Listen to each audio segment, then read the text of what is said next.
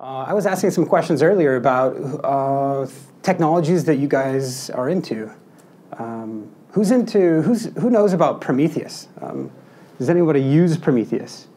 There's a few of us. All right, well, good. Well, allow me to introduce you to this piece of open source monitoring software, Prometheus. Well, it's good to, boy, it's bad when you make assumptions about what folks know. So good. So Prometheus is an open source piece of software. It is inspired from Borgmon. If you don't know what Borgmon is, it's a monitoring system used internally at Google to monitor Google's Borg deployment. Borg is something of the predecessor to the external open source project Kubernetes.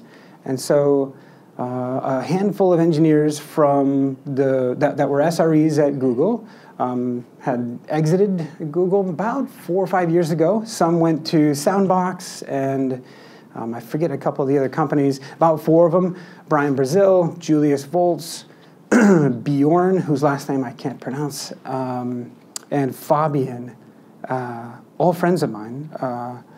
All have had to tutor me in the ways of Prometheus, all very opinionated about how Prometheus works. So again, an open source tool written in Go, small binary, comes in 2 binary packages. One of them is a binary that you deposit on your system. You point it at nodes on your network that you'd like to pull metrics from, very much so in the format that Carlo was discussing earlier about a /metrics HTTP endpoint that you'd reach out to, that this binary reaches out to, and to use Prometheus parlance, scrapes. It polls for metrics. It scrapes for those metrics. It's small, it's written efficiently, they've built in a lot of their experiences and learnings into it. It's sort of within the container ecosystem and the cloud native ecosystem, somewhat popular, given that it's free and it's kind of a go-to tool to begin to understand how to maybe monitor containers and some things in that space. The second binary that's part of this project is called Alert Manager, which we were going to speak about today, but this is a lightning talk. So we're not going to do that. But let me tell you a little bit about what Alert Manager is. It performs the function of this, of receiving events from that other binary that's sitting there scraping umpteen hundred nodes, and it deals then with distributing those alerts to other systems that do alert management. Yep. Hey, there's a good-looking guy right there. Yeah, okay. The reason that this is up there is really if you'd like to harass me sometime other than this evening, feel free. I'd love to talk shop. So I already asked you about Prometheus, whether or not you use it. A couple of you do. I'd recommend. Carlo mentioned KubeCon before. That is the Kubernetes conference. Who's familiar with Kubernetes? Just like you heard of it, whether or not you're using it or not. Yeah, very good. Anyway, KubeCon is the Kubernetes conference, but really anymore it's the Cloud Native Computing Foundation's, the CNCF's premier flagship conference. And it's about Kubernetes and 15 other projects. One of those is Prometheus. And so I'd given a talk about 6 months ago, KubeCon EU on Alert Manager.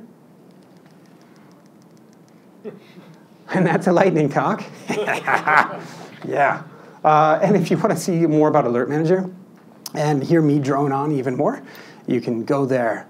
These, by the way, just as a public service announcement, all of tonight's presentations and all of tonight's talks will be posted on innovate.solarwinds.io, the event site. So will this link be, and you can torture yourself more there. What I wanted to talk about tonight, though, is the notion that as we engage in the community, as we hear about folks using monitoring software, which is of particular interest to us, that we want to engage and are encouraging of understanding those tools and contributing to those tools. And in this case, we've been hearing some pain points about Prometheus, which does that scraping that we were talking about really efficiently, sort of impressively so, much like things that are written in Go.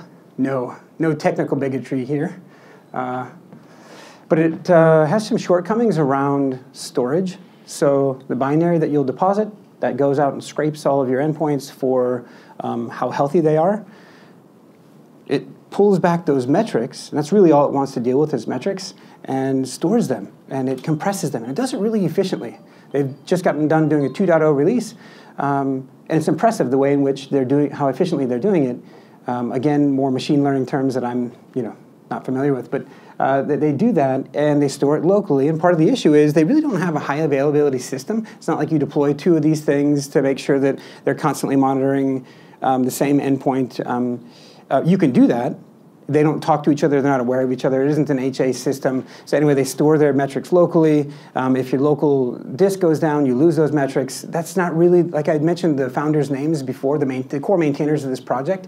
They've got some pretty strong opinions about how valuable that monitoring data is beyond a few days or a certain amount of days. And so the default setting here for storing these data, these chunks of data, these metrics, this is how it looks like in the file system, is 15 days, and after that it's bye-bye.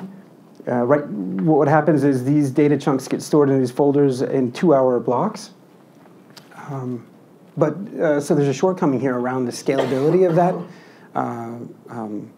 Those metrics, your local disk can only store so much, and the durability of those metrics. If that goes down, you're hosed.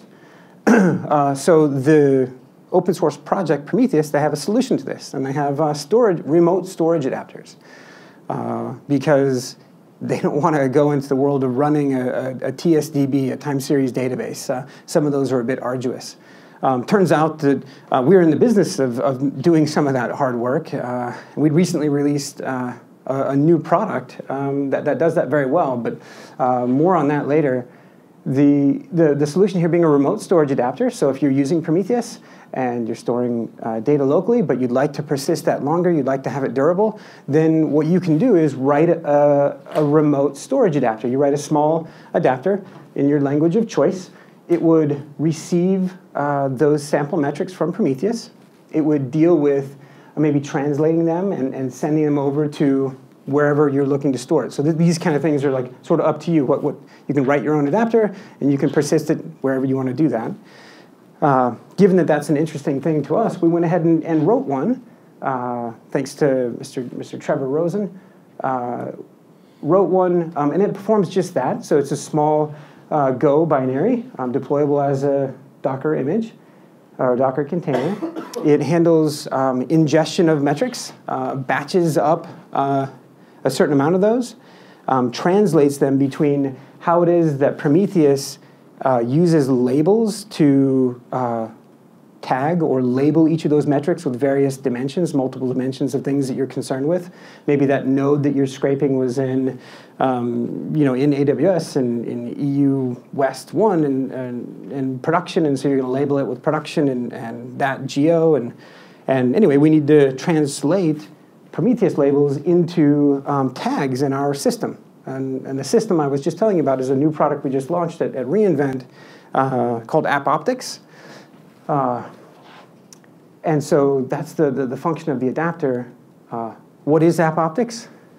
Oh, I didn't think you'd ask. Good.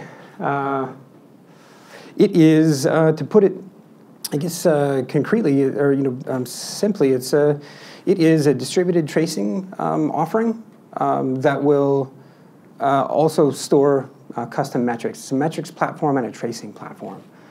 So it does store metrics long-term, and it graphs them in a very pretty way. And it does it, and it alerts, and then it does some great things. I'm running out of time. I thought my lightning talk was going to be fast enough. But that helps address part of the challenge that people are having around long-term storage. And so we wrote an adapter. We've made it free and available for those that are doing Prometheus to enjoy. And I wanted to bring up what that looks like very briefly. Kind of neat. A lot of times, like I said, people use Prometheus doesn't have to be in an environment where they're monitoring containers, but a lot of times it is. Just because it's of that flavor of tool. So this is one of the dashboards in AppOptics. This is one where we do distributed tracing. That's a whole lot of, that's a whole nother talk about what distributed tracing is and some of those capabilities. I'd love to talk to you guys about that. But what I wanted to bring up was this. This is a simple dashboard that just is ingesting metrics from Prometheus that's deployed in a Kubernetes environment. It's scraping both metrics off the host and off the container. And so cool, very good. Out of time. With that, do we have a break up next, or do we have another speaker? 2 more speakers, more lightning talks. Very good. Who do we have? All right, Mr. Girish Ranganathan. Girish is going to speak to us tonight about another open source integration that we've done. And that has to do with logging of your containers. Your containers generate logs, and sometimes you want those, you want to store them locally, and sometimes you don't. Yeah, thanks.